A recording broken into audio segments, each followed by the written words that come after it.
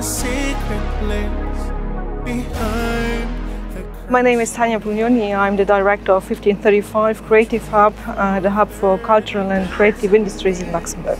Across the burning sea. My name is John Resch. I'm the director of the cultural center Op der Schmelz, and I'm also running a couple of festivals.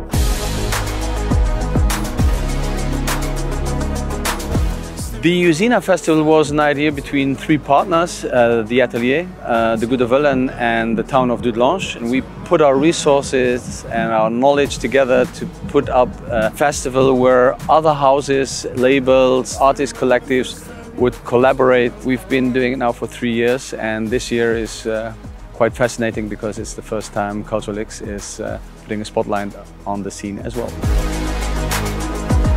If only you could be with me right now. Focus is a program that aims to build awareness for the cultural sector in Luxembourg. To you, my dear. We were happy hosting the part of showcasing here at Sonnetron, which is part of 1535 Creative Hub. The showcase was basically three big names, Mass Universe, Pleasing, and Them Lights, and they had the opportunity to show their show on a scene in front of 27 professionals, booking agencies, festivals, venues, also labels. So we had this showcase, but we also had a meet and greet.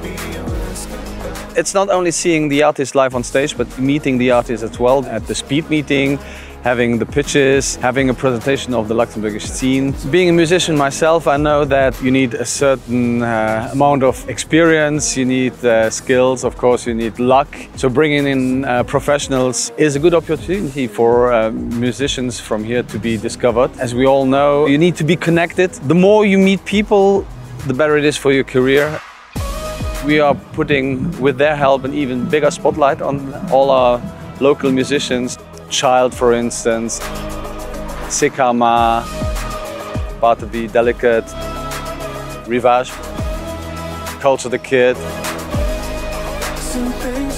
Bringing in professionals to the festival is showing them the high quality acts that we have.